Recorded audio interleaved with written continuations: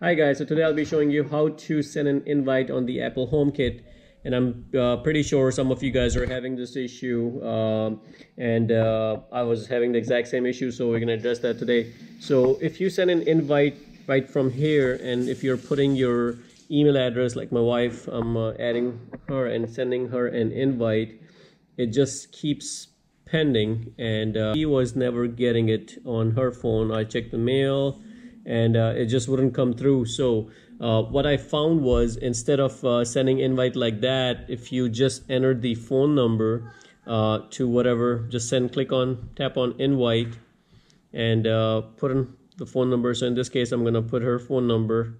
Okay, so I got her phone number in. So I just sent her an invite on the phone number.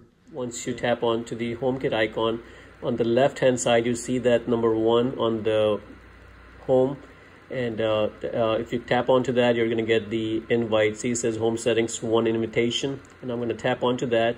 And once I tap onto that, there is my invitation, and I just clicked accept, and that's pretty much it. Once you accept it, you are in, and now you are in sharing mode. So this is how you fix it. Hopefully you guys like the video. If you like the video, please subscribe to my channel and like the video. Thank you very much.